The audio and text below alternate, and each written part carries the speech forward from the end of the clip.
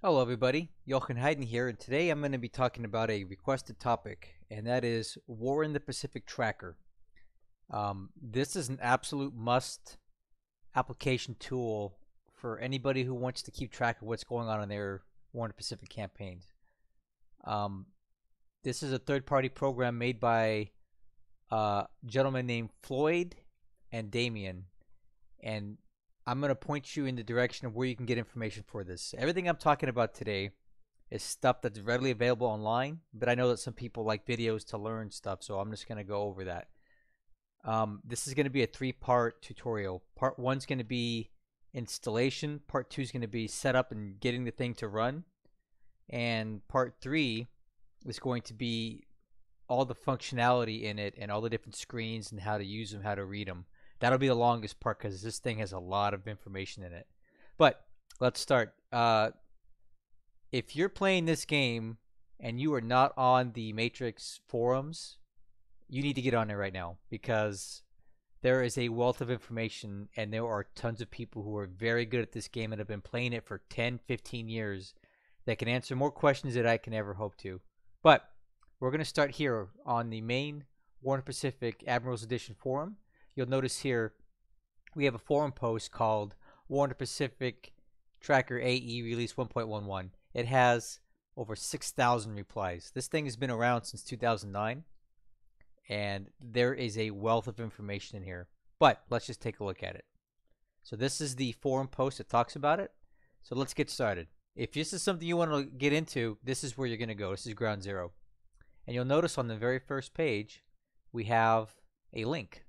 So we're going to go ahead and download this thing. I'm going to go through this from scratch. So let's go ahead and open this link in a new tab.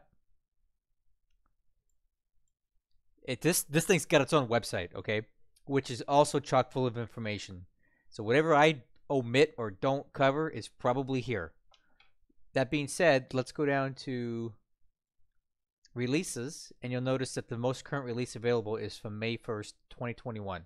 That's 1.11. That's the version that I'm using right now. So this is what we're going to be starting today. So, and there's also some information about releases in here, previous bug fixes, all that stuff. And at the top here is the file that you're going to download. So we're going to click on that. Whatever web browser you want, download it as necessary. I use Firefox on my computer. You may use something else. We'll let that download. So this is what I recommend you do when you get this.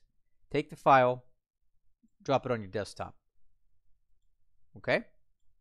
So, oh, what's that? Okay. So, once you have the file, I recommend you extract it right where it's at. I use WinRAR to extract all these files and things like that. It's another free to use program. Use whatever file program you want to do this. I always recommend WinRAR. So we're just gonna let it go to the desktop, your standard location. It should create its own folder. All right. Then I just toss that in the trash, and now we have the folder. This is the War in the Pacific Tracker, and this is what you need right here. You should see all these files when you start. So the two main ways to launch this are with these two batch files. There's one that has no map in it, and there's one that has a map in it. I use the one with the map, even though I don't use the map. You can use the no map. Okay, so at this point, this is what you should see when the game is, the software is installed. So one of two things is going to happen. It's either going to launch or it's not.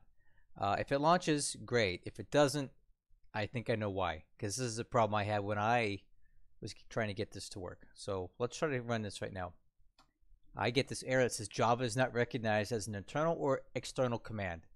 So basically that's telling me I don't have Java runtime environment installed on my computer. And I don't know why I don't, but I don't. And I suspect a lot of you guys might be in the same boat. So the designers of this tracker knew that, and they have a help page here about setting up and support about Java not being found, and they recommend Java 6. I'm going to tell you right now, you don't need Java 6. You need any 32-bit version of Java. So I've tested this already. I'm going to show you again, but don't bother with 6. You can get the latest one as long as it's a 32-bit. So I'll show you how we do that. So you're just going to go up to your search bar. You're going to type in Java Runtime Environment. Click on the top link. And you're going to want the one that is not 64-bit. So this one up here. All right, so I'm going to click on Windows Online. I'll let that download. I'm going to click on that. I'm going to let it install.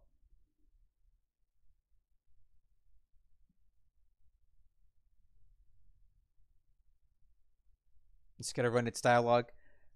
You can install it in other places. I don't recommend it. Let it go where it wants to go because Tracker already points to the default directory of where Java should be installed if you just let it install unopposed. So I'm going to let it do that. It's going to tell you it's been installed. And now let's try to launch the Tracker again. Okay, so now we have a different error. It says initializing. It doesn't say anything about Java, but now it says we have an issue with our save game file. So that's okay because in the next video I'm going to show you how to get this configured to launch for your game. So this is what you want to see at this point. This is going to tell you that your software is running correctly. That if it mentions a save game file, that means that it's passed the check for Java, and now it just needs to get some more information that we will discuss later on. So that's it for installing the Tracker. Again, I highly recommend you use their website. Okay, because there's all kinds of great information here. A lot of this is kind of not necessary if you're doing default stuff with installations and all that. And then also, I highly recommend if you're not getting on the forums for War in the Pacific because there is just so much information there, particularly as it pertains to the Tracker. I will do my best to explain how this thing works.